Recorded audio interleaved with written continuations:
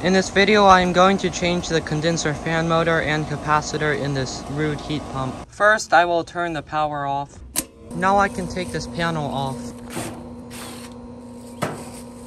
Now I'm going to confirm that there's no voltage to this unit. There's no voltage from line to line, no voltage from line to ground, and no voltage from line to other ground. So now I can disconnect the run capacitor and the condenser fan motor. Now I can take this capacitor out. There's 2 screws holding it in.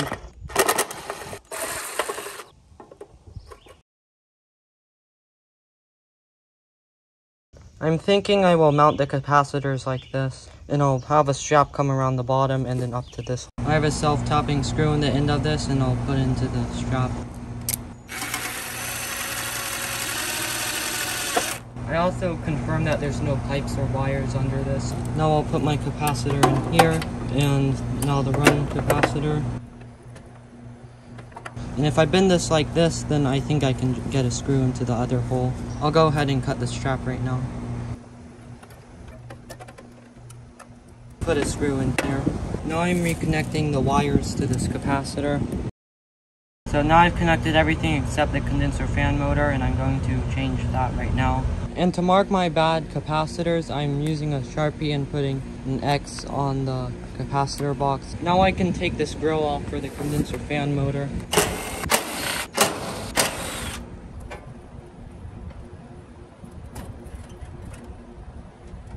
And to show you again how the bearings are bad, it should not stop like that. Now I can take this blade off.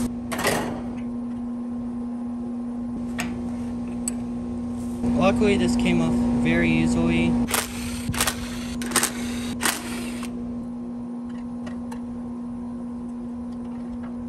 This motor is bad and will go into the trash, but I will want to mark where the blade sat on this motor with the new motor, just so I can get the fan in the correct position. This is the new condenser fan motor I am using. Be aware that it is not an OEM motor. When selecting your motor, you'll want to ensure it has the same specs. So I've lined up these motors, and I just used the Sharpie to make a mark on here.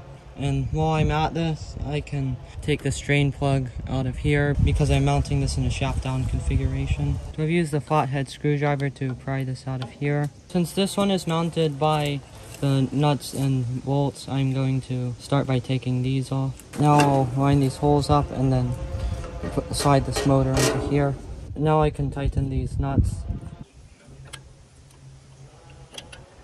These don't have to be super tight. Just snugging it down a little bit will suffice. There is a ground wire on this motor, but the other one didn't have one, so this should not need one either. This is the wiring diagram for this motor.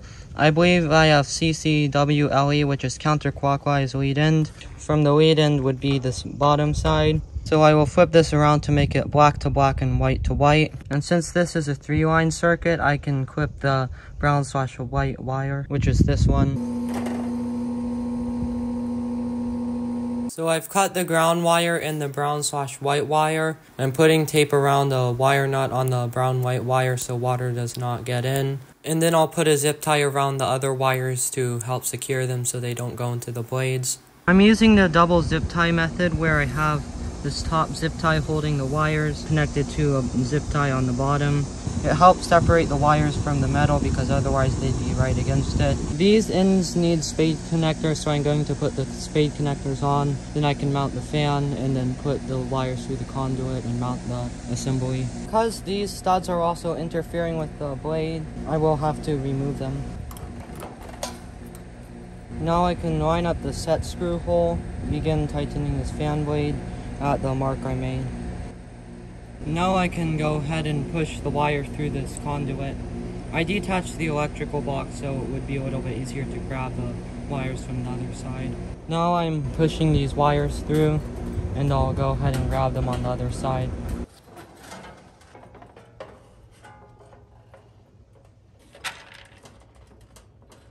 Now I can tighten these screws.